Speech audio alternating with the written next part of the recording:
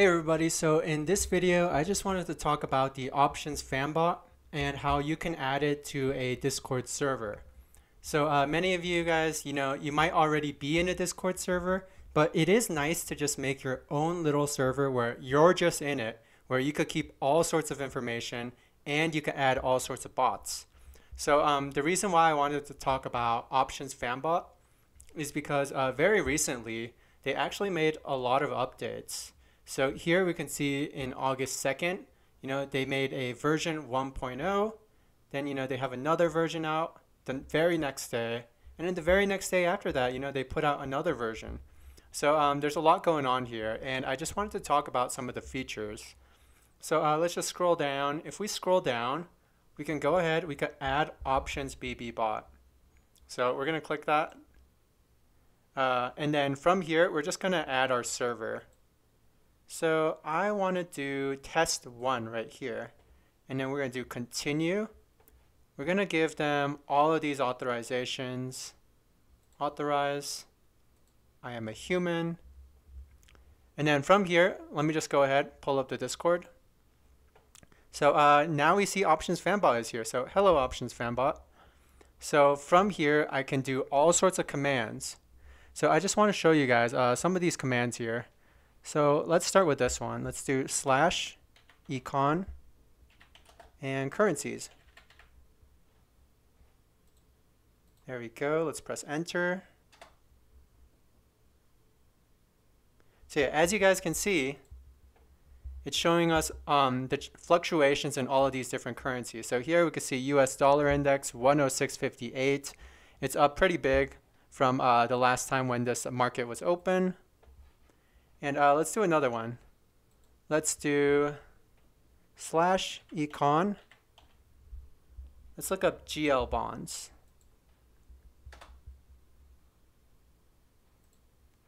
So here we could see all of these bonds.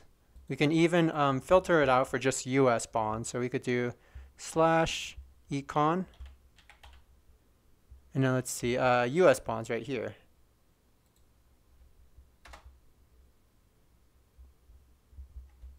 So here we can see the 30, the 10, the 7, 5, 3, 2, 1 notes. And we could also do, I think this one's pretty cool, but it's not always as up to date. So let me go ahead and show you what this one does. /econ. And then we're going to type in Fed. So Fed rates.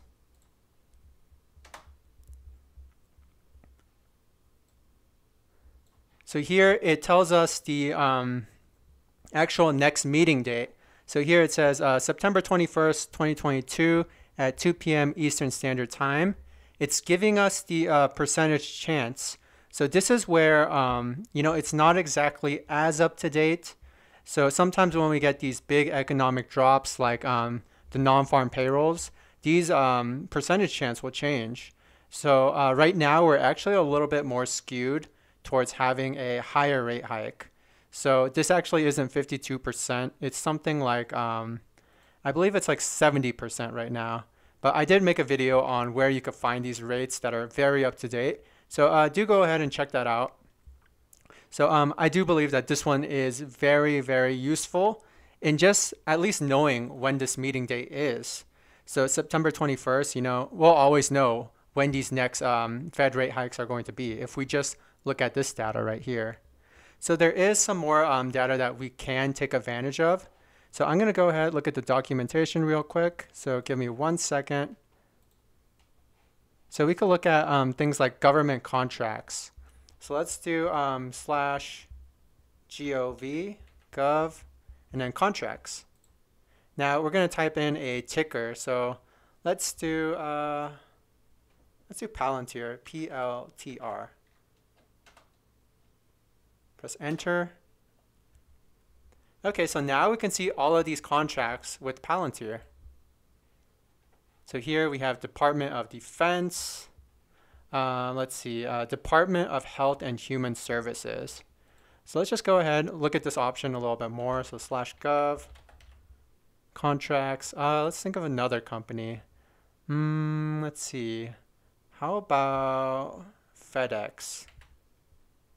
I think it's FDX.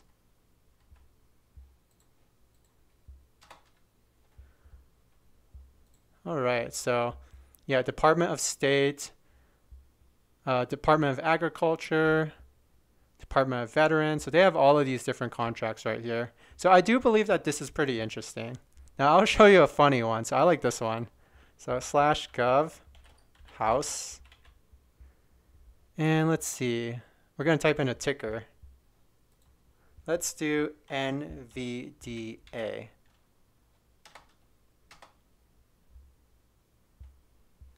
So here we go. The world's best insider trader, Nancy Pelosi.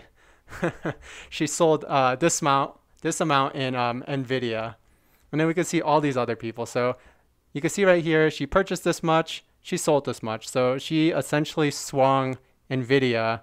And it doesn't really show what the actual purchase price was, but it does show the amount that she did buy. So she bought quite a bit.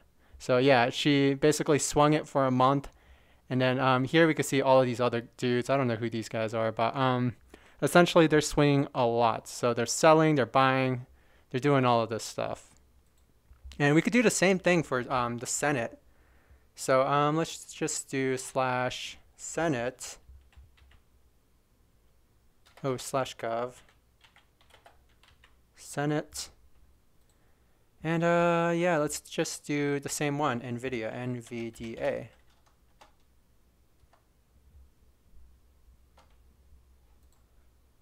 So here we can see all of this as well, purchases, sales. So it's basically telling us the purchases and sales that are being made of people in the House and the Senate. Now let's see, there is another cool one that I do believe. So we're going to do /ETFs, or ETF. And then we could do /ETF top. Or we could do /ETF holdings. So I'm going to start with this one, ETF holdings. So let's just do QQQ.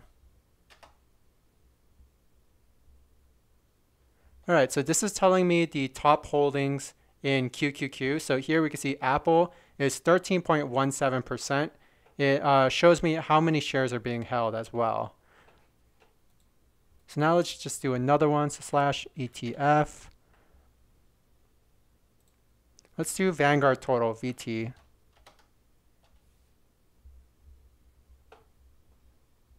All right.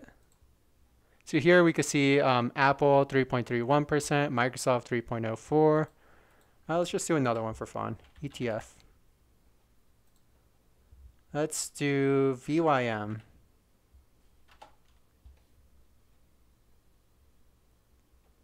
All right, so here we can see Johnson & Johnson, XOM, Procter & Gamble. So yeah, pretty interesting stuff. Now let's go over to the next ETF function. So ETF tops. Let's see, top gainers. How about that?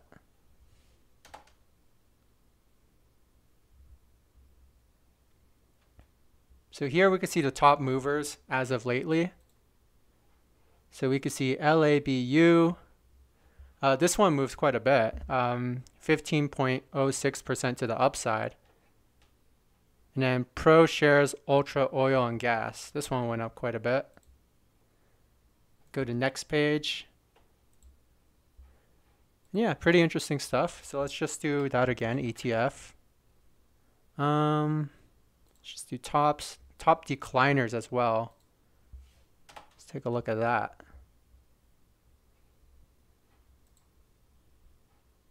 So LabD, top decliner. IMBXF, mortgage-backed securities. Okay, so very interesting stuff. And there's a lot more functions than just the ones that I'm showing. So I'll go ahead and leave you guys the link down below in the descriptions. And then you can see the documentation so that you can mess with this yourself. I hope you guys enjoyed this video and have a great one.